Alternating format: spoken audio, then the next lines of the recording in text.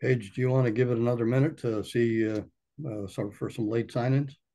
Yes, definitely. Uh, for those who are on the webinar at the moment, we're just delaying a couple minutes just to make sure that we can capture our audience. Please hold with us.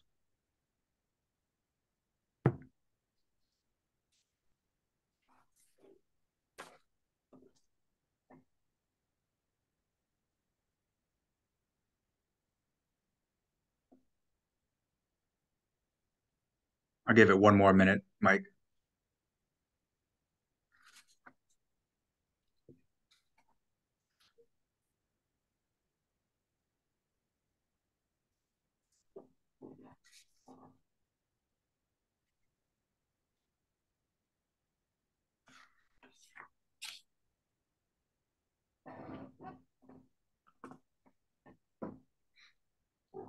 Okay, I think I'm going to begin. I want to thank everyone for joining us today.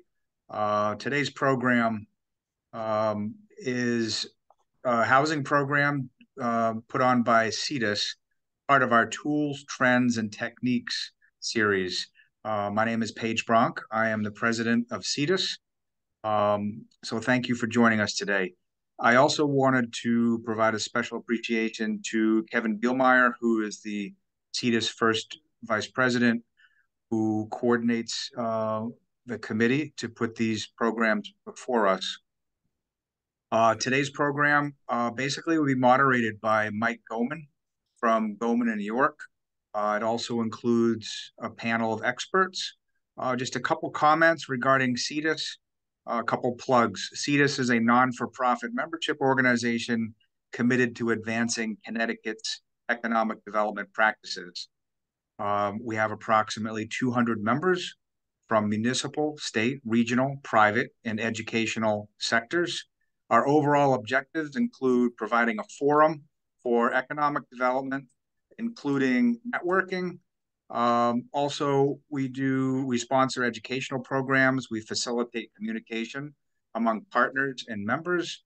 We foster sustainable economic growth in Connecticut and also prepare and support necessary legislation to improve Connecticut's economy. Now on to today's program. I'll turn it over to Mike Goman. Thank you, Mike. Thank you, Paige. Appreciate the introduction, and I want to thank Kevin Bielmeyer for his work in helping us get this organized. As Paige mentioned, this is session 3 of the Tools, Trends, and Techniques series sponsored by CEDAS, and today's session is on housing strategies. With me today are Dr. Don Poland.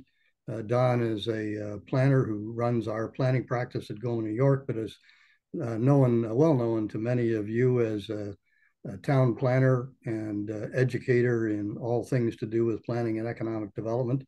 And in addition to Don as a panelist is Lewis Brown.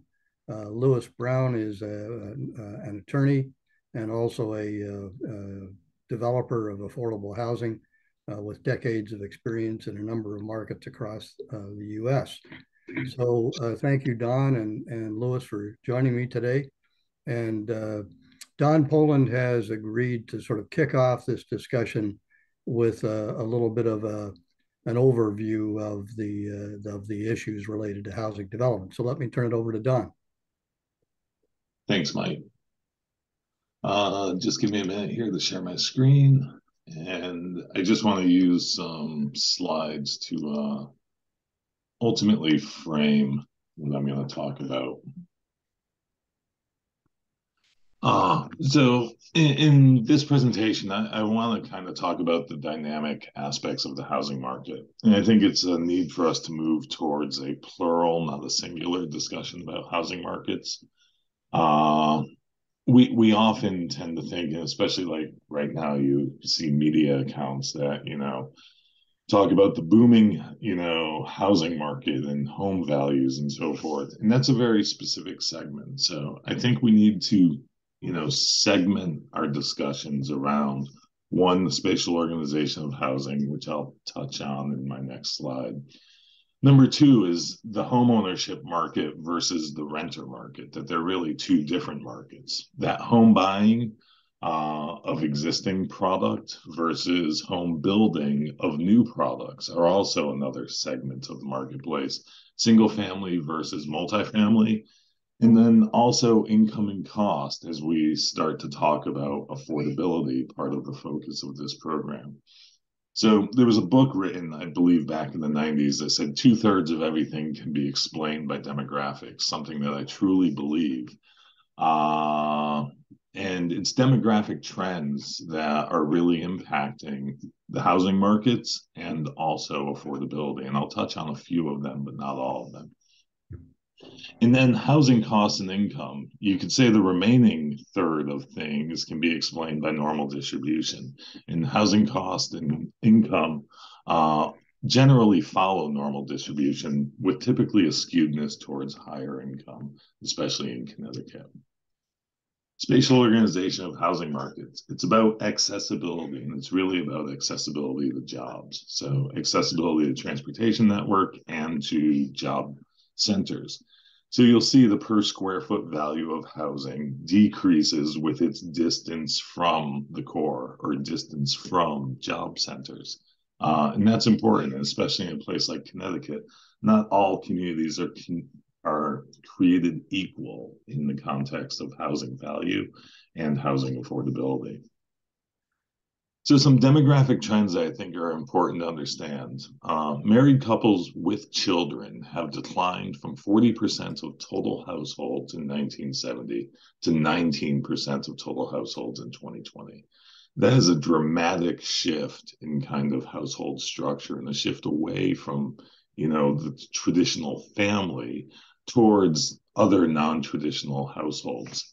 In America, there are 36 million one-person households. 28% of total households are single person. In Connecticut, and that's up from only 13% in 1960. In Connecticut, 29% of households are single person overall, and 42% of renter households are single person overall. This shift means the shift away from what we kind of think of as a conventional product. Fact is, we have a lot of housing, especially large single family detached housing, that was built by prior generations for the needs of those prior households, large families with children, versus today. So in 2020, 33% of adults age 15 and over, it was a data source that chose 15, not me, had never been married, which is up from 23% in 1950. The median age to marry for the first time is 30.5 for men and 28.1 for women. That's up from 23.7 and 20.5 respectively in 1947. Today, 58% of adults from age 18 to 24 live in their parental homes, and that's up from 55% just in 2019. Today, the highest percentage of 18 to 34-year-olds are living with their parents since 1940. All of these changes in demographic structure are impacting our housing markets. And a big portion of it is this shift towards demand, more so for multifamily and, smaller footprints, fewer number of bedrooms and so forth than previously. So now if we're talking about segmenting the marketplace and we're talking about affordability, I think it's important to look at some income and housing cost data. These two tables cover Connecticut. They were taken from the US Census.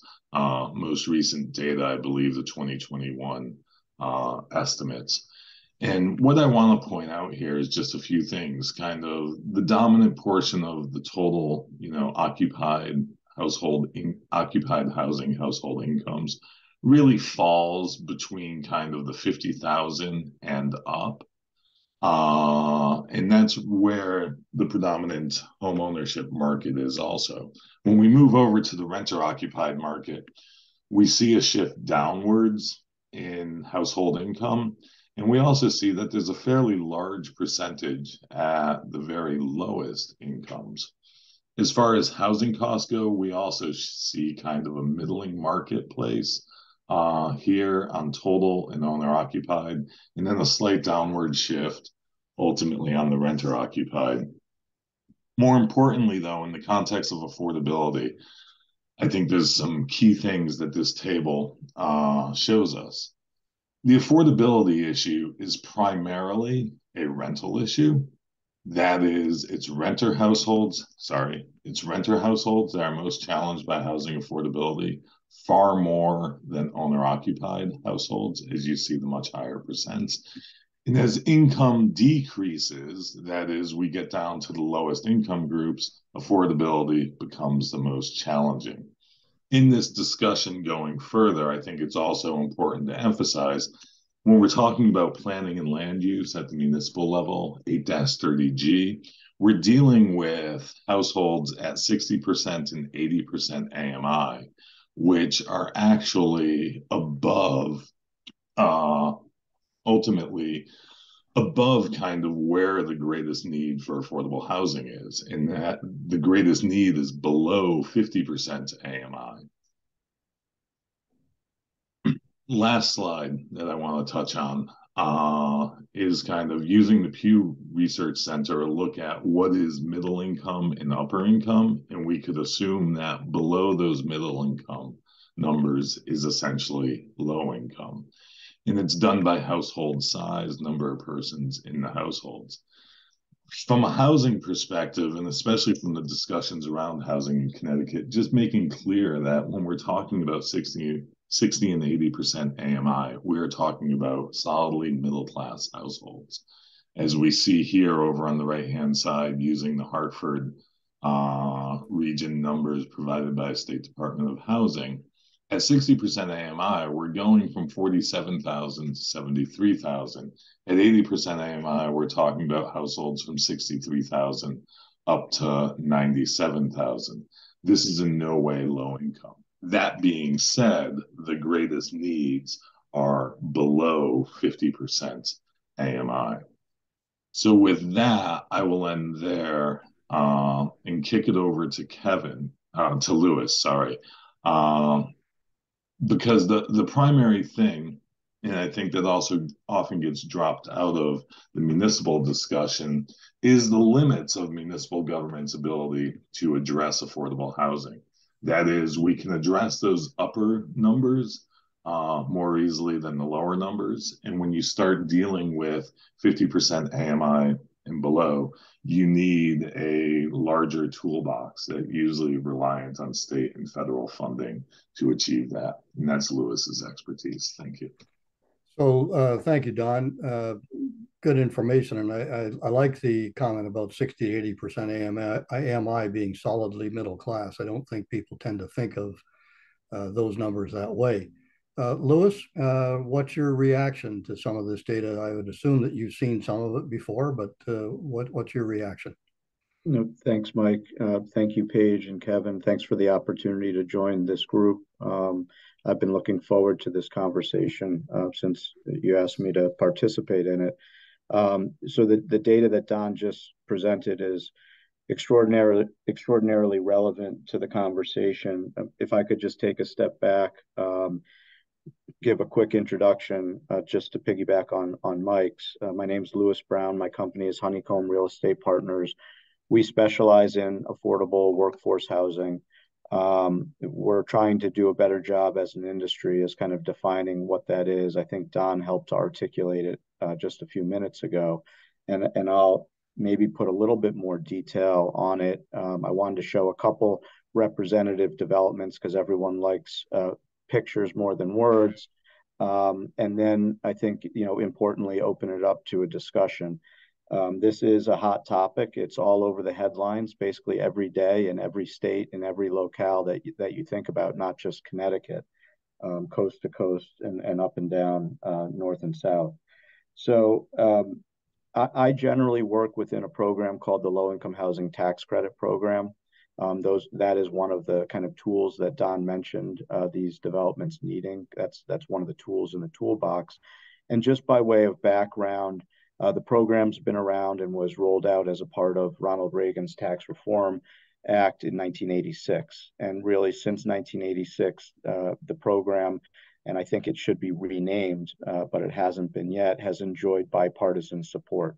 Both sides of the aisle. There's actually a bipartisan expansion bill that was just introduced last week to expand the program to really address what's become an affordability crisis, a housing crisis of epic proportions. Interestingly, the program, I would say, and I've described it as, sometimes you hear about disruptive change as it relates to technology. I would say the program in 1986 was disruptive as it relates to the way our country thinks about now and thought about then affordable housing. So it really was a public-private partnership. It's structured as a tax benefit program to the limited partner investor.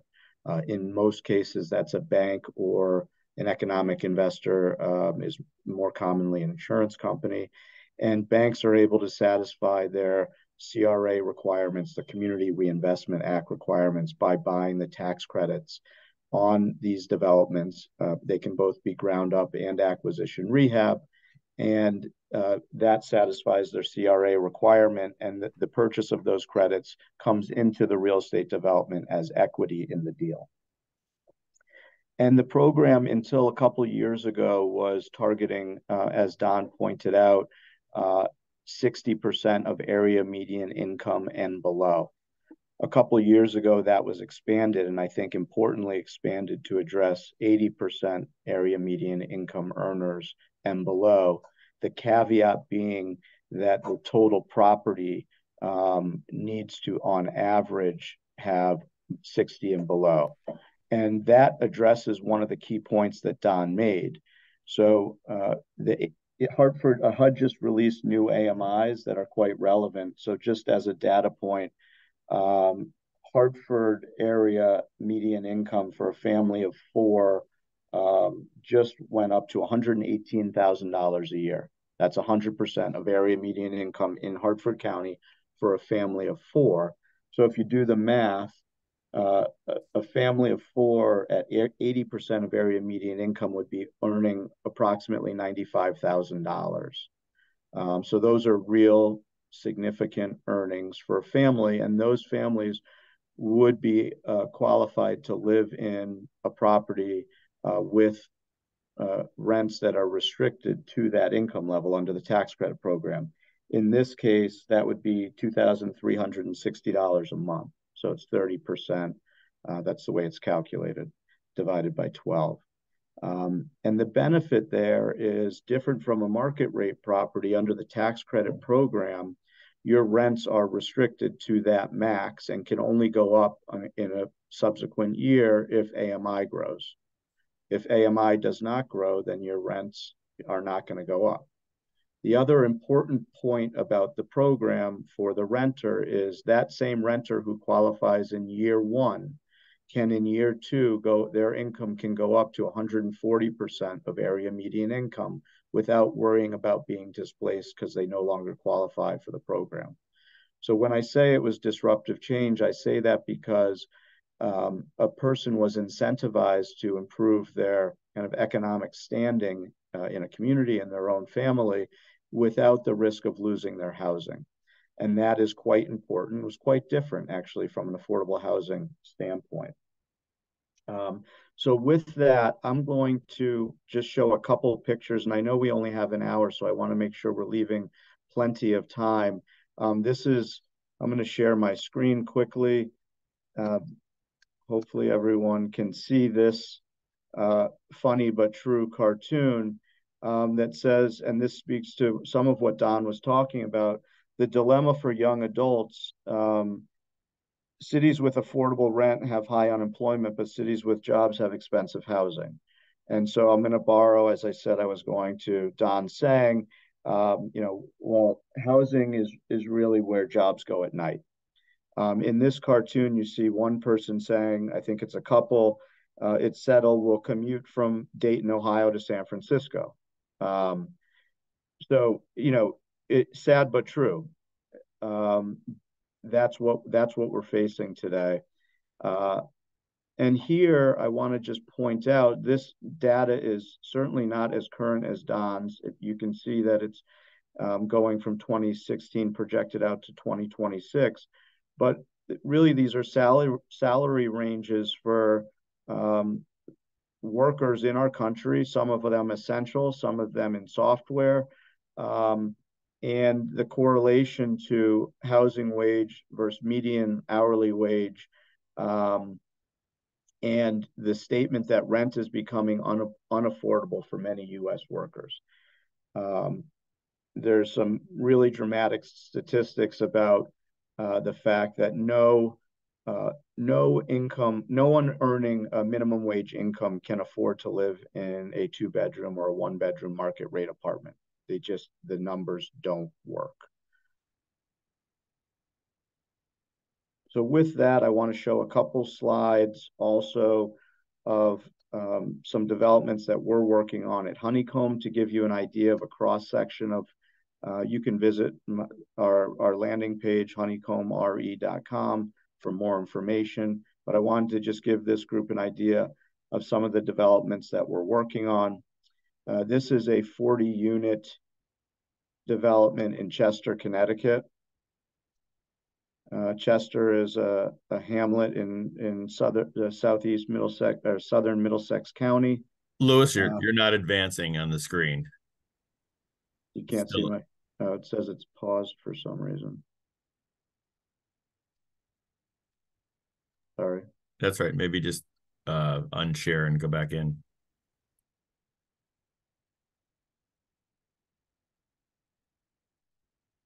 Sorry about that. Is that better? Yes. Yes. Just click your full screen button, your slideshow button at the upper left. The one that looks like a little higher, little slideshow, a little higher. Nope, sorry. Go up. Keep going. Up in the upper bar. Sorry. A little higher. There. Click there. Sorry.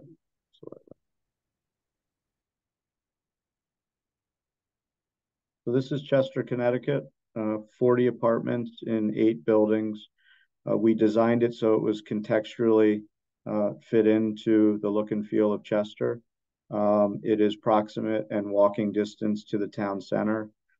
Importantly, it has access to water and sewer, and the town has plenty of capacity. I think we'll get to some of those discussion points later. It is 1 and 2 bedroom apartments. The town of Chester is about 3% of its 10% affordability goal. So there's quite a need here. There's no restriction to senior or non-senior. So it's open to anyone that qualifies. And these will be affordable to residents earning 80% of area median income and below, similar to what I just described. The next is just to give kind of another flavor of where we think it's important to cite affordable housing. This is New Haven. It'll be 64 apartments. We received a Brownfield Award. It is a Transfer Act site, so we're cleaning up the site. It was the oldest dry cleaner in New Haven. It's on the corner of Derby and El Grasso, proximate to the Yale Bowl and the new outdoor music center. Direct bus line to downtown, proximate to Yale employment and other employment opportunities across the street from a school and a place of worship. Now, New Haven, as some may know, has met its affordability in terms of 10%. That being said, the dramatic increase in market rate housing has largely made housing for many unaffordable. So there still is quite a serious demand for quality affordable housing in the city. Again, this will be 100% affordable for 1s, 2s, and 3-bedroom apartments, families earning 80% of area median income and below, with the average being under 60%. We are in to CHFA and DOH with our full financing application and hope to close this and begin construction in the fall. Chester is behind. I didn't mention that'll be likely Q1 of 2024. And the last is West Hartford. So what I'm presenting here is urban, now suburban. The first two were new construction ground up.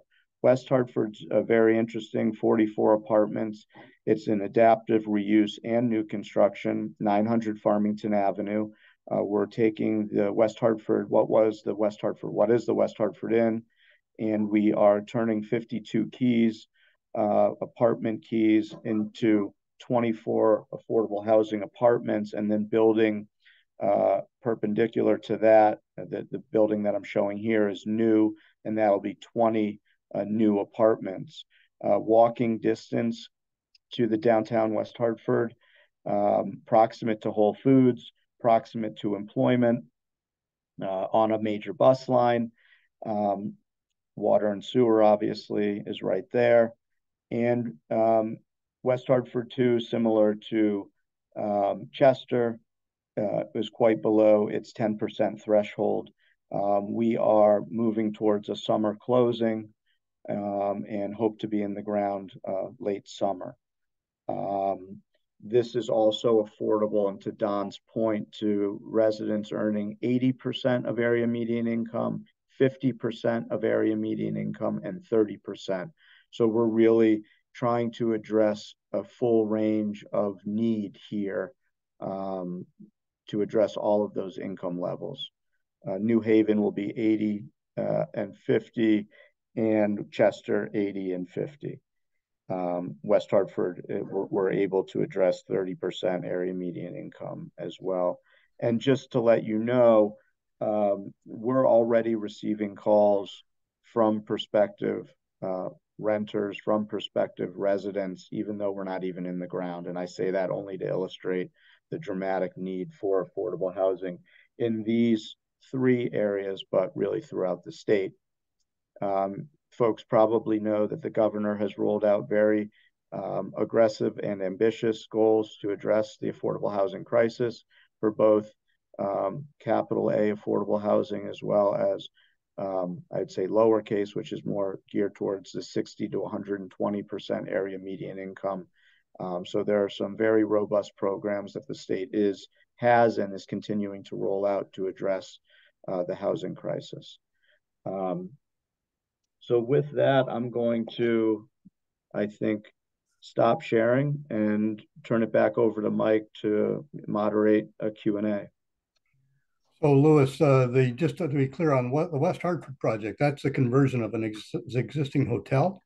Correct. The West Hartford Inn currently has 52 rooms. It's currently an operating hotel. It used to be, before the Delamar, the only hotel in West Hartford. COVID had a significant impact on the West Hartford Inn, as did the Delamar. And so we're converting the 52 rooms to 24 affordable apartments. There's a restaurant pad that's been closed for years. We'll be scraping the restaurant and building 20 new apartments where the restaurant currently sits. We're actually pulling it further back from the street. But yes, that is that site. So I want to come back to Don about this question of what towns can do to attract more that kind of activity you described. But before I do that, Louis, as a developer of this kind of housing, what are the key factors or the considerations that you look for when you're considering a site or market for one of your developments? So I'd say it's not dissimilar than any other developer. We look at site characteristics, so topography, access to utilities, those kind of key things. We look at our incomes, kind of area median income, is it growing? Because even though we are operating within some constraints, the rent profile does go up to the extent that area and median income is growing. So we'll look at those sort of trends. But I think important to this conversation, we're going into towns and looking for opportunities. New Haven being example of need, but we're also looking at high opportunity areas. So towns like West Hartford or like Chester, where they have a significant and a dramatic need to really have housing that's affordable, proximate to jobs. And many towns in the state just don't have that, are well below the 10% threshold, do not have adequate housing that's affordable to essential workers, to first-year teachers, to first-year firefighters, first-year police officers, those sort of essential workers, to people that work in restaurants and other economic drivers within a town. Importantly, though, too, we're looking and going in and having conversations early with town planners, with local government officials, to understand, engage what their kind of view is and how they're going to address this need. Oftentimes, unfortunately, some towns are quite vocal that they really have no intent to do anything and are not going to be collaborative. But really what we're seeing more is an appetite for towns to be a part of the process, to be a partner in the process. West Hartford, Chester, and New Haven are three terrific examples of towns and cities where local government has stepped up and said, we want to be your partner. We don't want to be an obstacle. So that's refreshing. There's still a lot of work that needs to be done. In Connecticut, we all know that towns had an obligation to roll out their affordable housing plans. Not everyone has done that yet, but most have. And those plans articulate what their plan is to address what has become this real crisis that I mentioned. So my video is frozen, so you get to look at a portrait of me sort of for the moment. But in any event, Don, and I want to come back to Lewis with the same question, but Don, in your experience, are there things that towns should be doing to attract more affordable housing? Or is it a public policy, land use permitting question? Is it outreach to the people that are against that type of project? But what do you see that works in your opinion? Yeah, so I think there's kind of, four areas or four things that communities should and could be doing. And part of it's just kind of creating an environment that's conducive to, housing development, affordable or not.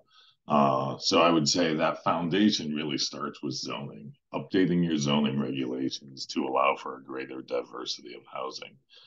And that diversity comes back to those demographic changes. The fact is we have a housing stock that is predominantly single family, detached, large, and designed for past generations. And there is a need for multifamily. If you go back to the early 2000s, only about 20% of housing permits were multifamily. Today, they're making up about 47% of total housing permits issued per year. That's a shift in the marketplace, ultimately. So multifamily housing, allowing more missing middle housing, encouraging mixed use. And when I say mixed use, I mean residential and commercial proximate, not the new urbanist ideal of residential over commercial. I think in most cases, we find that proximate location being more feasible. Reduce reliance on special permits and conditional uses. Greater density in areas with infrastructure, as kind of Lewis had said, and creating inclusionary provisions to even require affordability as part of developments, with just the caveat and caution of keep the percent of affordability low. The higher you put it, the more financially challenging it becomes to make it work for a private sector developer not doing a LIHTC deal or what have you. So 10, 15%, affordability requirements can be doable in many markets. The other three areas are then public participation, tax abatements, utilization of TIF, and credit enhancement agreements. The fact is, even market rate housing is challenging to build in Connecticut from a financial feasibility standpoint. We've been involved in many market rate deals that have required, tax participation, public participation. And if you really want to get at the affordability issue, then the willingness to do tax abatements, TIF, and other incentives is needed. Establishment of housing trust funds, especially if that's linked to an inclusionary provision to allow a fee in lieu of affordable housing, and therefore providing municipality with funding to directly participate in developments.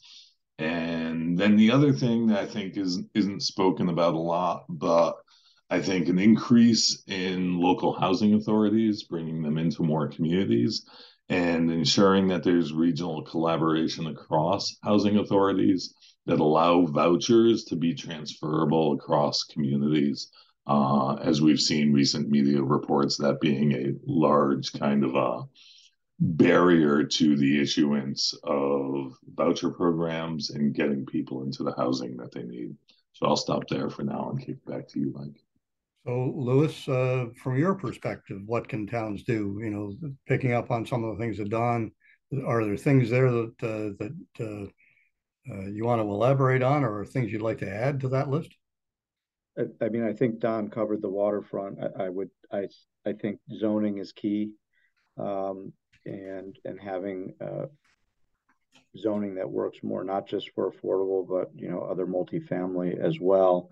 That is one of the biggest issues that we face.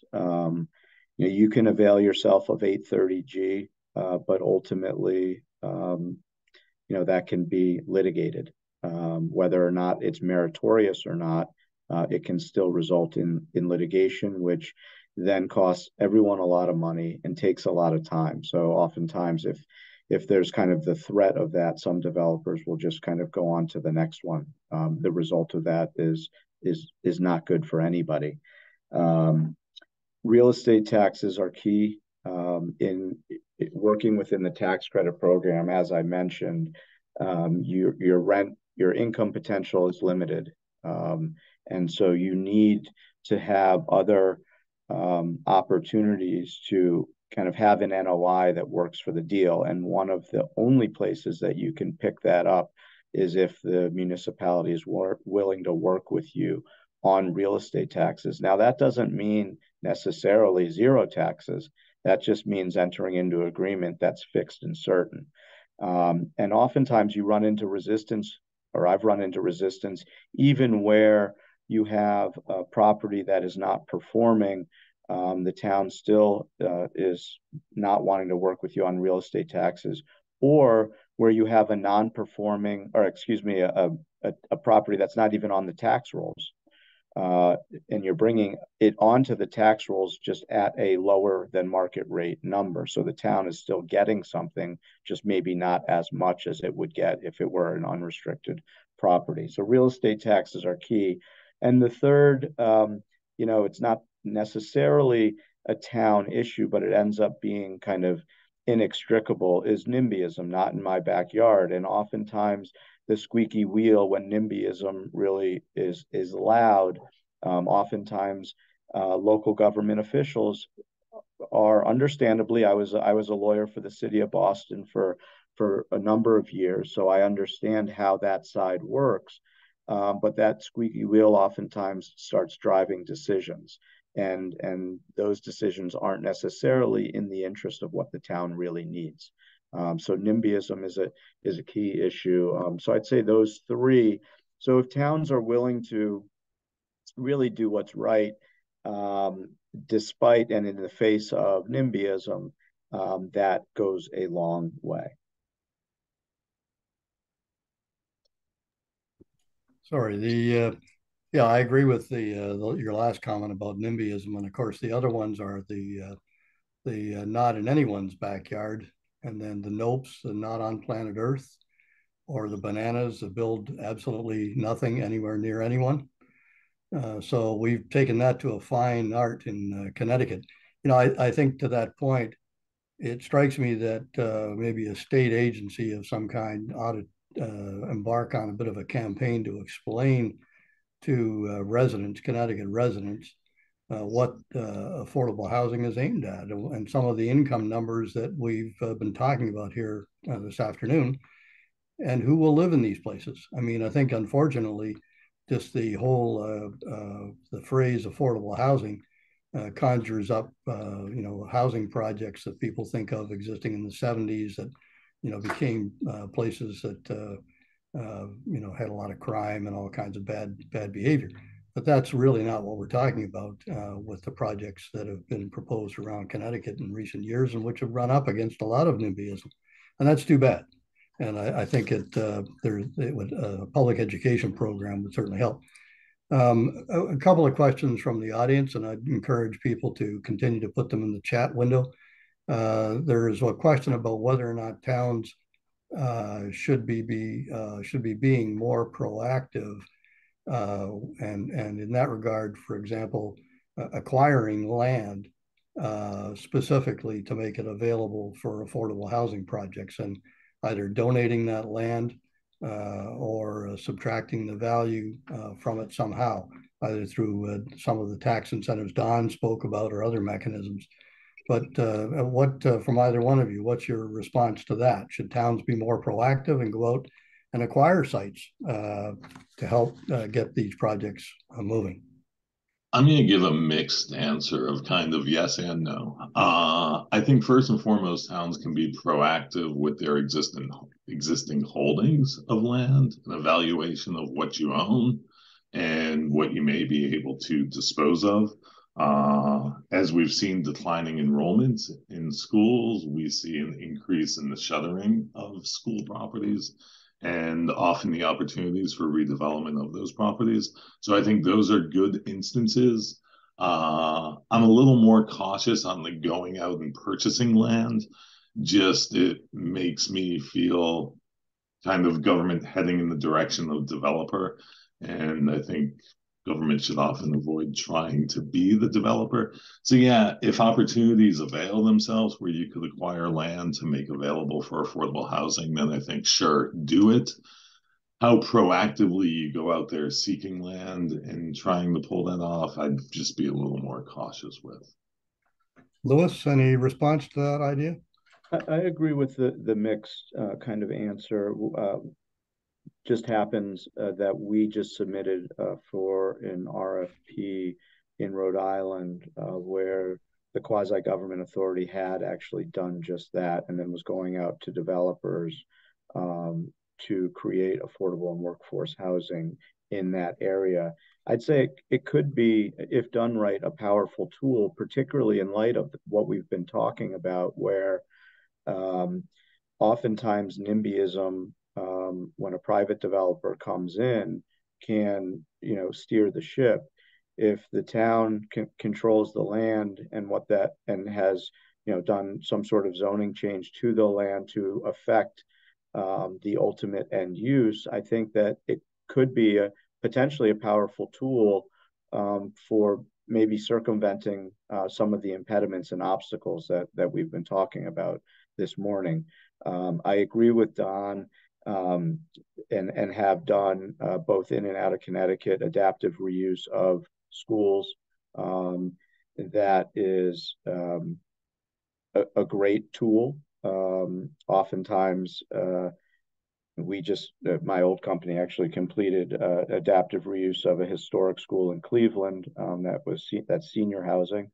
So the way the classrooms are laid out, they often tend to work out well as senior affordable housing, and then you're preserving historic building structure. So that's quite nice, also from kind of a minimizing impact standpoint, and not having all new construction preservation standpoint is nice. So I agree with Don's mixed approach. I do think it has the potential to work if done correctly. I think it's just another way to participate in getting the numbers to work, right? It's whether the town comes in with some sort of financial incentive or comes in with land. It's a way that the town can participate financially, and that's to Don's point that even market rate projects in Connecticut in the last number of years require some level of forbearance from the town to make the numbers work. Let's move on. Another question, Louis, this is on LIHTC deals, and the question is around evaluating the keys for evaluating projects, LIHTC projects, and specifically whether there's a minimum unit count that works for LIHTC deals. given syndication and other financing and other requirements? Sure. So our smallest deal, and the one that I showed first, was Chester. That's 40 apartments. I generally think that we would not, and that's not to say it can't be done, but it becomes harder both from a economies of scale standpoint as well as attracting kind of the investors that I mentioned to go much smaller than that. Investors are looking to write big checks. And so the smaller the deal, the harder it is to attract that equity investment, which puts them. So you can get it, but your pricing on the tax credit's going to be lower, and therefore puts more pressure kind of on your capital stack. So 40 apartments, I think, is kind of our base of kind of where we see development working. With the cost of construction and interest rates, that obviously has been a big factor, and put much more pressure on smaller development deals. So thank you, Louis. Another question about TIF, tax increment financing. And of course, I think everybody's familiar with the changes that were made in 2015 to Connecticut's TIF regulations, but the comment here is that it doesn't appear to be used very much. And, why is that? Some towns have really embraced it, others have not. And what's behind that? Is it a lack of understanding of TIF, and how it can be effective, or is it that TIF is somehow just not going to work in a specific community? But we have at Goman York, we have our thoughts on that. But Louis, why don't you, if you don't mind, responding to this question of TIF? So, I mean, candidly, it's not a strategy that I've employed. So I can't artfully speak to it, or the whys behind it's not being used as widely as maybe some think it should be. It's just not something that I've used as, and maybe this is a good example. I've been doing it for 20 years and I've never done a TIF deal. So yeah, I'd be interested to know, Mike, kind of what your thoughts are. Well, it's a question we get asked fairly frequently, and our answer is that the issue with TIF is that there is some organizational work, quite a bit of organizational work and overhead related to going through the process of underwriting and then selling tax increment financing bonds, whether they are special revenue bonds, which is typically what's used, or general obligation bonds, which are I don't know that they've been used much at all in Connecticut, but there's a lot of work in underwriting and a lot of work and cost in actually issuing the bonds for TIF. And if that's A, B on this issue is that, again, it's sort of like the question about contributing land.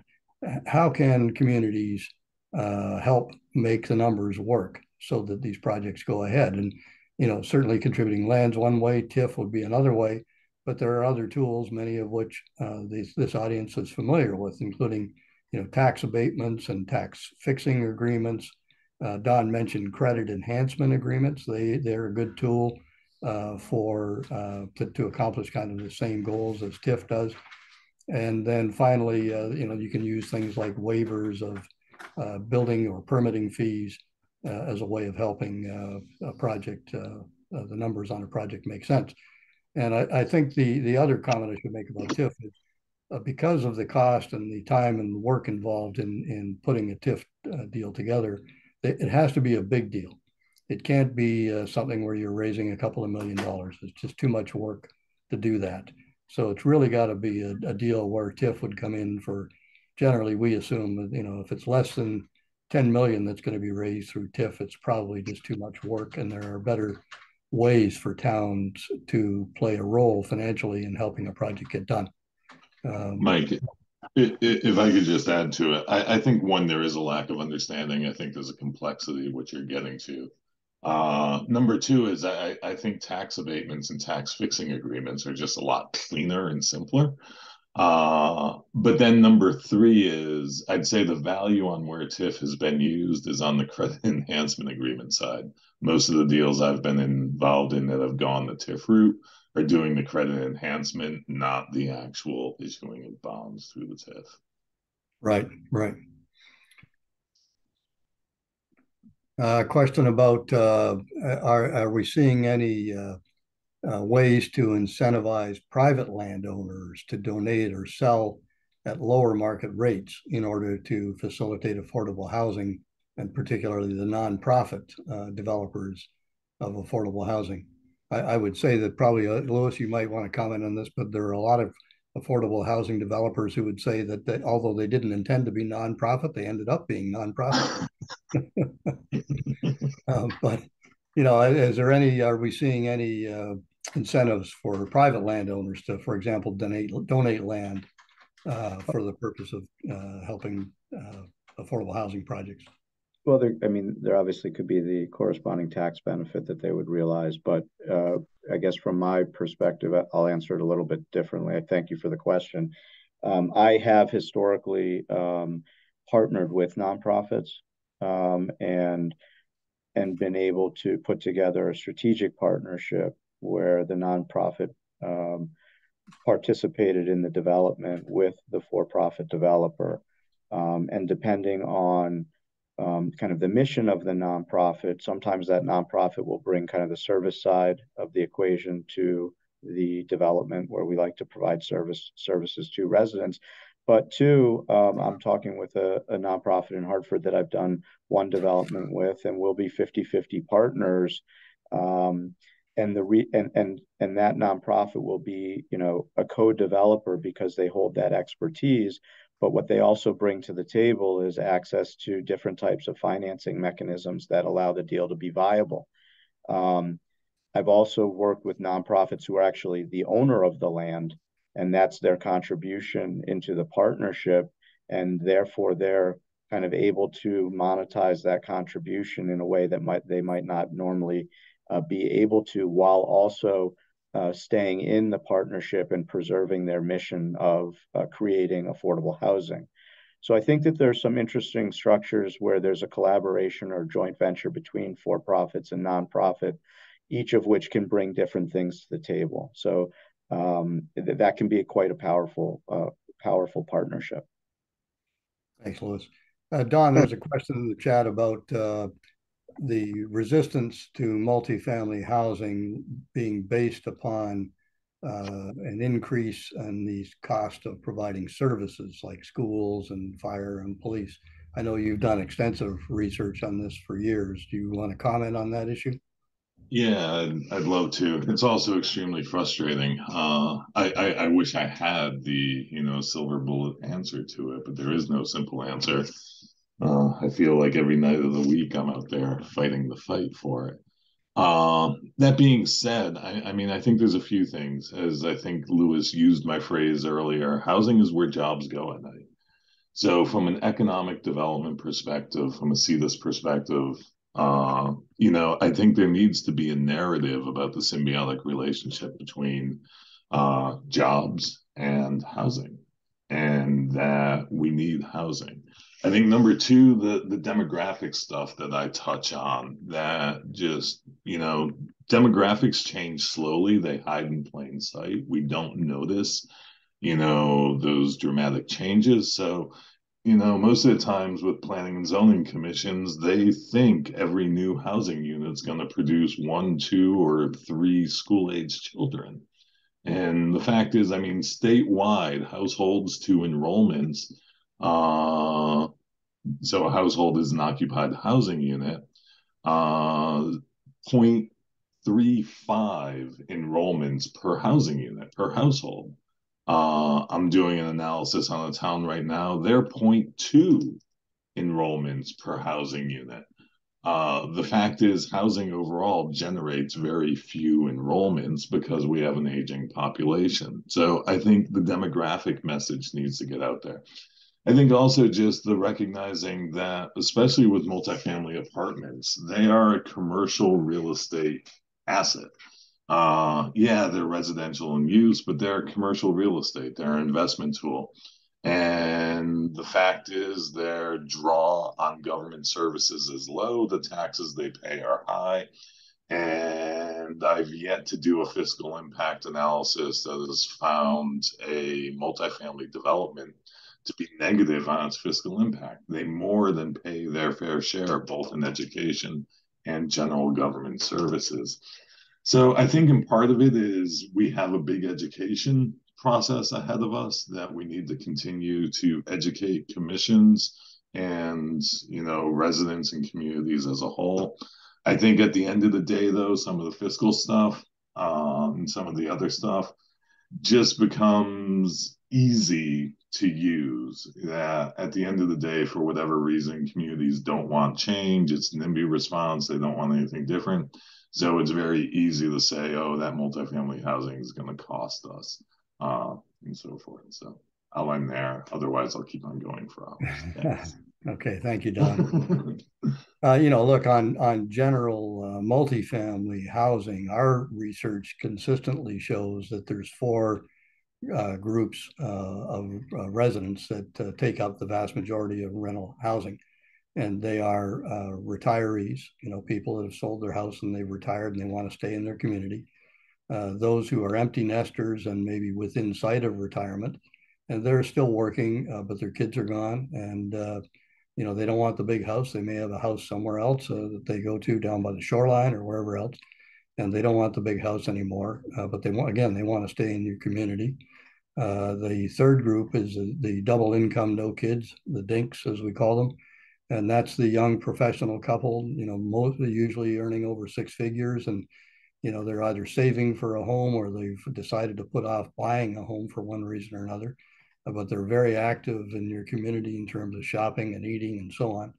And then the last is a little bit newer group. And we haven't found a nice way to refer to them except just to say what they are, which is recently divorced.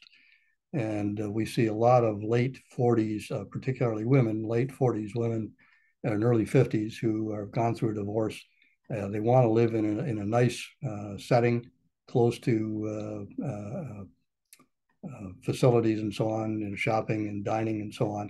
And they want it to be secure and they want the amenities. So it's those four groups. And if you run down the list of all four of them, I mean, they're great additions to your community.